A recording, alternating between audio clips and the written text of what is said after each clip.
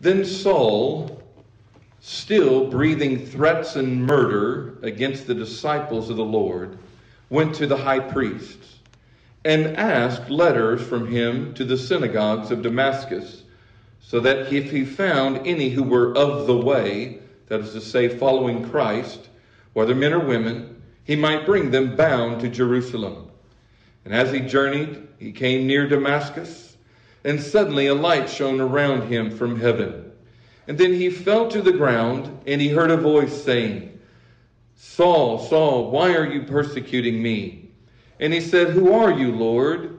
And the Lord said, "I am Jesus, whom you are persecuting. It is hard for you to kick against the goads." So he, trembling and astonished, said, "Lord, what do you want me to do?" And then he said to him, "Arise and go into the city, and you will be told what you must do." And then the men who journeyed with him stood speechless, hearing a voice but seeing no one. Then Saul arose from the ground, and when his eyes were opened, he saw no one. And they led him by the hand and brought him into Damascus. And he was 3 days without sight, neither ate nor drank. Now there was a certain disciple at Damascus named Ananias. And the Lord said to him in a vision, "Ananias." And he said, "Here I am, Lord." The Lord said to him, "Arise and go to the street called Straight, and inquire at the house of Judas for one called Saul of Tarsus, for behold, he is praying. And in a vision he has seen a man named Ananias coming in and putting his hand on him, so that he might receive his sight." So then Ananias said, "Lord, I've heard many about this man, how much harm he has done to your saints in Jerusalem. And he has authority from the chief priest to bind all who call on your name." But the Lord said to him, "Go, for he is a chosen vessel of mine, to bear my name before Gentiles, kings, and the children of Israel. For I will show him how many things he must suffer for my name's sake." Then Ananias went his way and entered the house, and laying hands on him, he said, "Brother Saul, the Lord Jesus, who appeared to you on the road, came and sent me that you may receive your sight and be filled with the Holy Spirit." And there fell from his eyes something like scales, and he received his sight at once, and he arose, and he was baptized. Now, I just want to quickly turn over again to the book of Acts, and we're going to be in chapter number 26, and then I want to begin reading at verse 16. This is Paul recounting before Agrippa the events that we just read about in Acts chapter 9. There have been quite a few years between these two events, and now he's going before Agrippa, the Roman leader, and he's explaining to him his ministry. We're going to start verse 16, where Jesus is speaking to Paul. He said to him, "But rise and stand on your feet, for I have appeared to you for this purpose, to make you a minister and a witness both of the things which you have seen and of the things which I will yet reveal to you. I will deliver you from the Jewish people, as well as from the Gentiles, to whom I now send you, to open their eyes, in order to turn them from darkness to light, from the power of Satan to God, that they may receive forgiveness of sins and inheritance among those who are sanctified by faith through me. Therefore, King Agrippa, I was not disobedient to the heavenly vision, but I declared first to those in Damascus and in Jerusalem and throughout all the region of Judea, and even to the Gentiles, that they should repent, turn to God, and do works befitting repentance. And for these reasons the Jews seized me in the temple and tried to kill me." Now you will remember Saul of Tarsus. Now this would be eventually a man that we refer to as Paul. But I think sometimes we may forget the fact that there was a time in Saul's life when he did not believe in Jesus Christ. As a matter of fact, the Bible said that he made havoc of the church. He did everything in his power to destroy Christianity. He traveled around, he was persecuting, he was doing many such things. And he had even received permission from the chief priest to go as far as Damascus to take people bound, whether men or women, back to Jerusalem to stand trial for what he had done.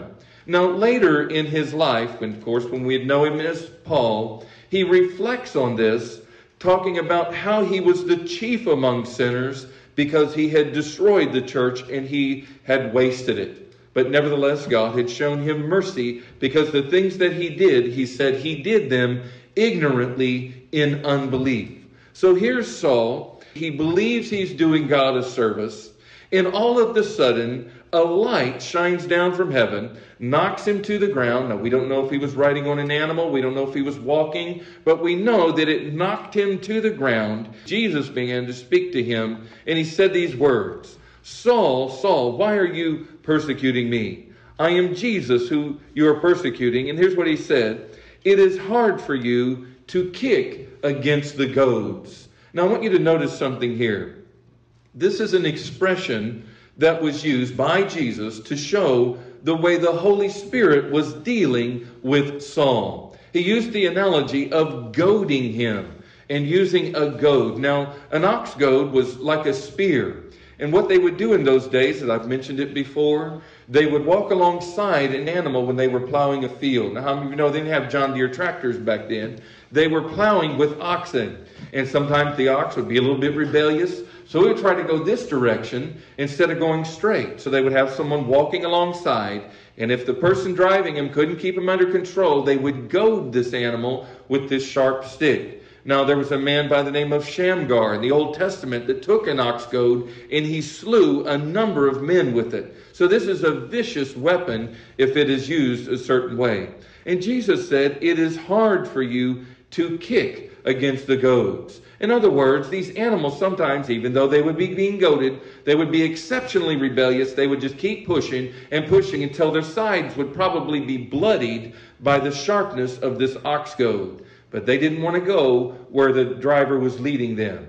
And this is the analogy Jesus is using. He said, "Saul, it is hard for you.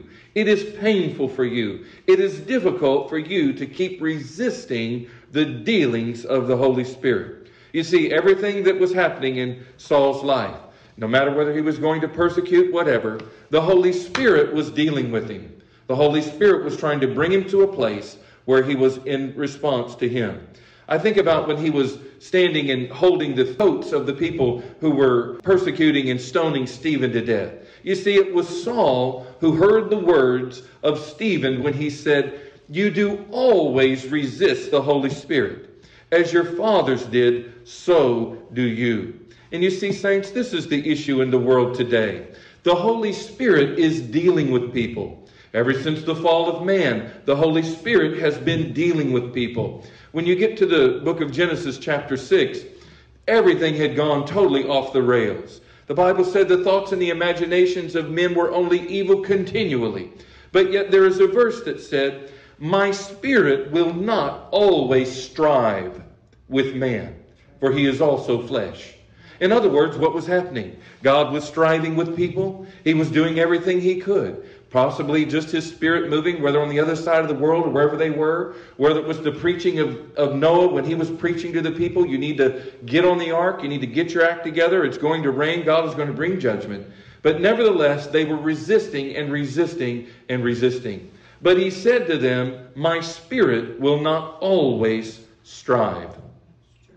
How many of you know that is some sad stuff right there? I think about right here in America, saints. How many of you know the Holy Spirit is striving with people every day? Right here in Missouri, right here in Buchanan County, right here in St. Joe, the Holy Spirit is striving with people to get them to turn before it's too late. Because how many of you know time is running out? Time is running out. I remember when I was a young person riding to church on the church van. I remember the pastor and the preachers and even the evangelists who would come. They would just thunder and thunder and thunder. Jesus is coming back. Get your house in order. It is time to turn to the Lord. But saints, listen, we are farther from God this morning than we have ever been by a long margin. And there is no signs whatsoever that people are going to straighten up and turn back to the Lord. I was thinking about just this last week, and I don't know if you kind of kept up on it, but the Queen of England passed away this week. When she was living, was the head of the Church of England. And even though, she may have come from a little bit different brand of Christianity, there was still a sense in which, as I have always understood it, that she tried to kind of keep things on the rails as best as she could. She would talk about Christ. She would talk about the importance of Christ. And she was towing the line. And she's been doing this, saints, understand, since Harry S. Truman was in office. How many of you know that was 1952? That is a long time. She has been the queen. She has been the head of the church. But now there's a changing of the guard. Her son is coming in, and they don't know what direction he's going to go. And I've heard people talk about there's a lot of pressure on him to try to kind of make everything smooth over for everybody. We're not going to really push Christianity. We can just kind of have a religion where, we can have the Muslims and we can have this group and all this. We'll just all get along. How many of you know, listen, that's a completely different religion, serving a completely different God than we're talking about. Jesus said, the scripture said, there is no other name under heaven given among men whereby we must be saved but the name of Jesus Christ. There is no other name. There is no other way. And saints, listen, what we need in America, what they need in England, what we need around the world is a revival of the Holy Spirit. We need God to pour His Spirit out upon people so that their life can be transformed in the same way that Paul was transformed. A lot of times we think, well, this can be just a simple thing. Did you know he was far away from God, though he thought he was close? When God started dealing with him, he was knocked completely to the ground and was blinded. How many of you ever got saved like that? Anybody? Anybody, God get your attention that way?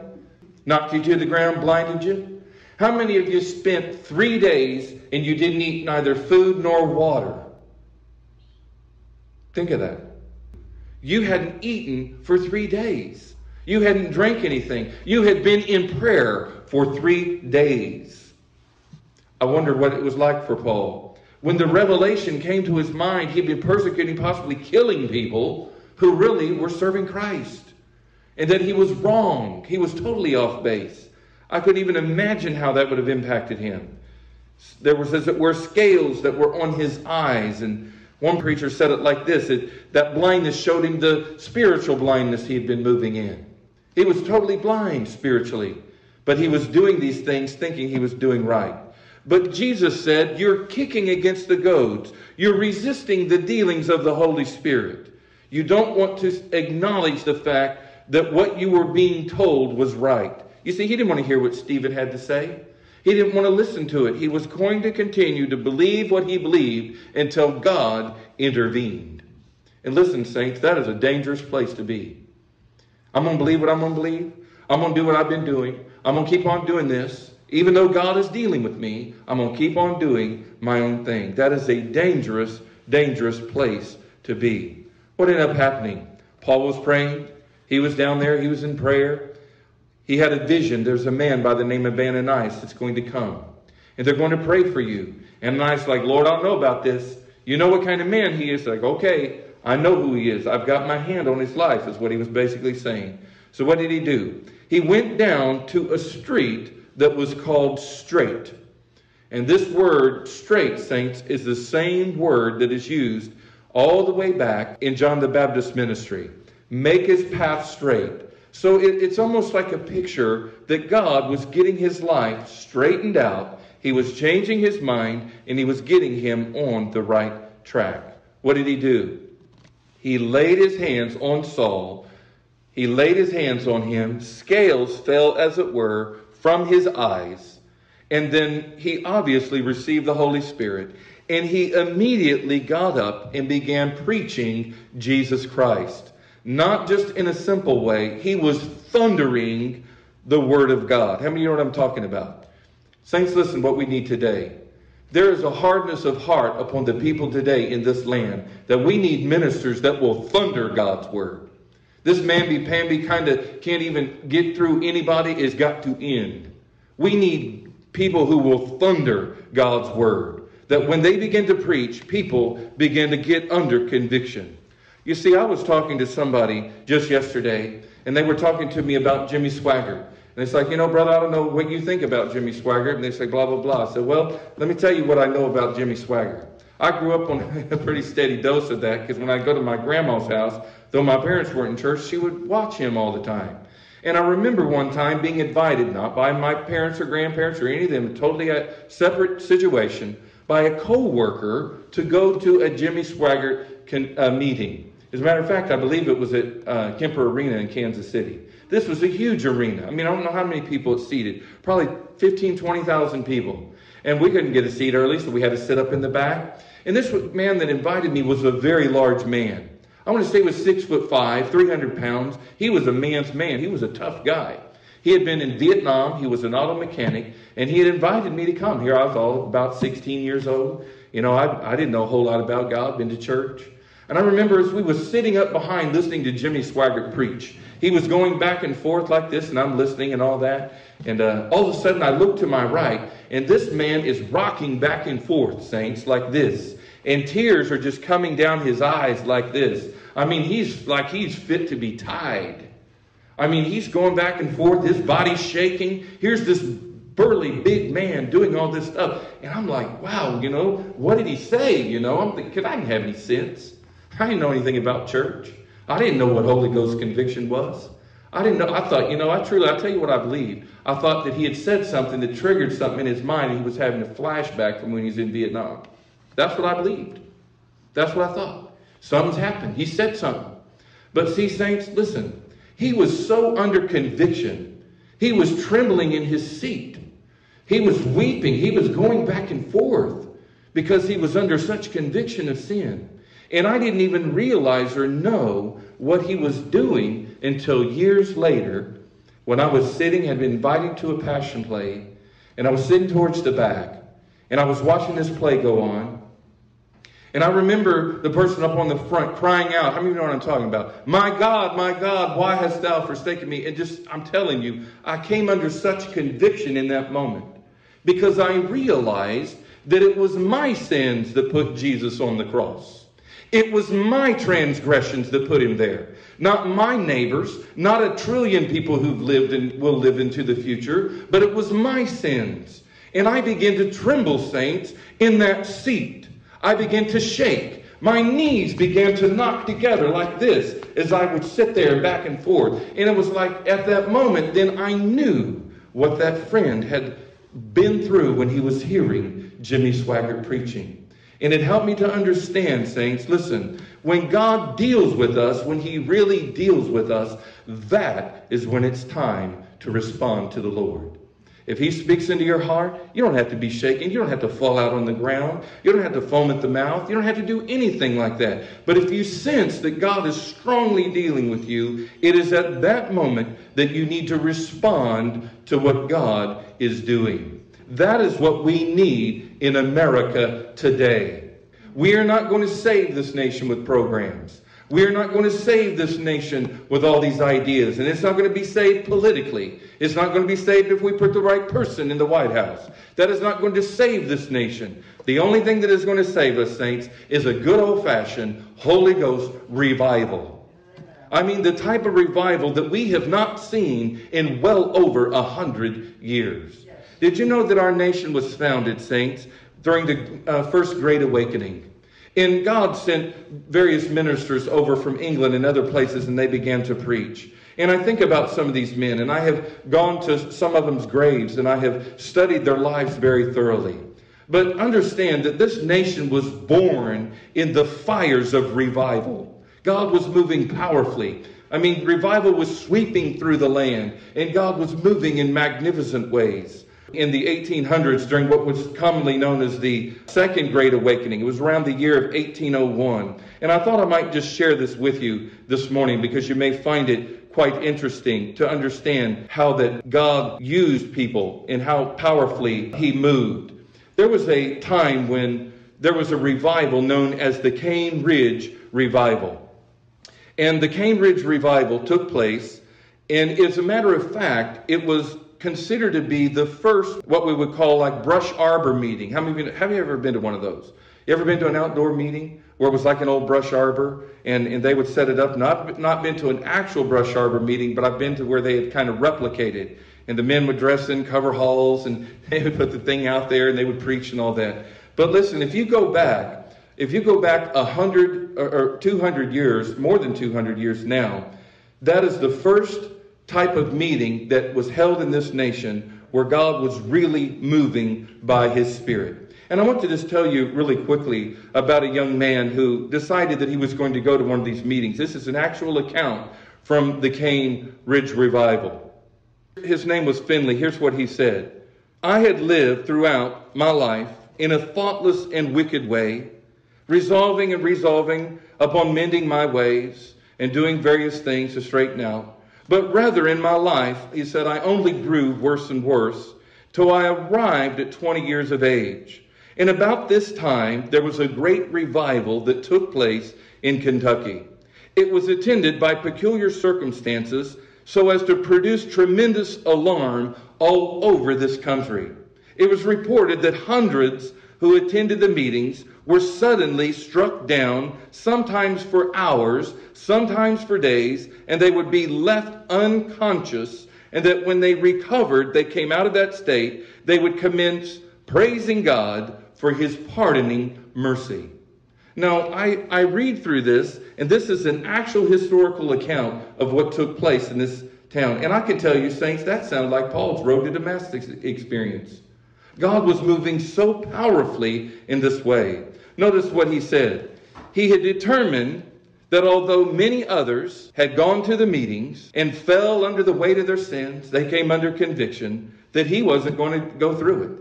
He said, it's going to happen to me. He determined that he wasn't going to get emotional. He wasn't going to get scared into becoming a Christian. So what did he do? He resolved himself and headed to the meeting. As soon as he arrived, here's what he said. His mind was sobered, and there was a resolute attitude that came over him. When he looked up, he said, I saw a scene so novel and unaccountable that it was awful beyond description. A vast crowd, supposed by some to have been 25,000 people, were gathered together. He said the noise was like the sound of Niagara Falls. He said there was a vast sea of human beings that seemed to be agitated amongst each other as if by a storm. He said, I counted 7 ministers, all preaching at once. Some on stumps, others on wagons, one of them up in a tree that had fallen down onto another tree. He said some of the people were singing, others were praying, some were crying out for mercy in most piteous accents. He said while others were shouting most vociferously.